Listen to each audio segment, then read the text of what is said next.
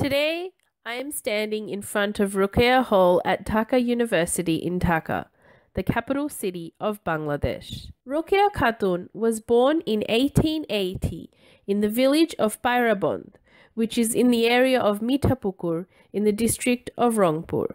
Rokeya's childhood was greatly influenced by her eldest brother Ibrahim Sabir and her immediate elder sister Karimunnesa Khanam Chaudhrani. Karimunnesa wanted to study Bengali, the language of the majority in Bengal. Upper-class Muslims of the time preferred to use Arabic and Persian instead of Bengali. But Ibrahim taught English and Bengali to Rokeya and Karimunnesa, and both sisters became authors.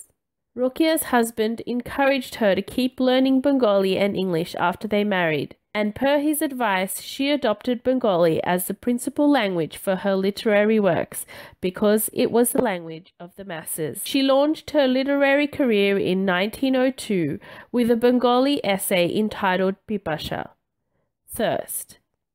This was followed by the books Matichur in 1905 and Sultana's Dream in 1908. Sultana's Dream was a story reversing the roles of men and women, in which women were the dominant sex and the men were subordinate. This fantastic satire garnered influence upon its publication. 5 months after her husband's death in 1909, Rokeya established Sakhawat Memorial Girls High School in Bhagalpur with only 5 students. In 1911, after a dispute with her husband's family over property, she moved the school to Kolkata. It remains one of the city's most popular schools for girls and is now run by the state government of West Bengal. Rokeya also founded the Anjumane Khawatine Islam, the Islamic Women's Association, and was active in holding debates and conferences regarding the status of women and education.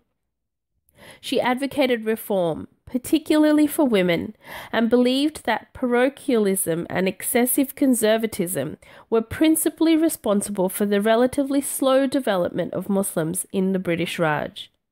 Rokeya passed away on her 52nd birthday on 9th December 1932. Today, in Bangladesh, the 9th of December is celebrated as Rokeya Day. Rokeya Khatun was one of the first Islamic feminists.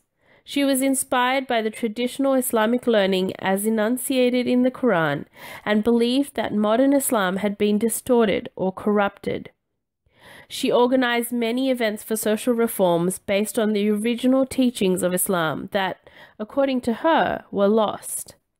From Rokeya Khatun, we learn that no action is too small, and no small action is limited to small ripples if the intention is correct. She learnt, studied, and wrote in the confines of her own part of the world, and yet her legacy is a global one.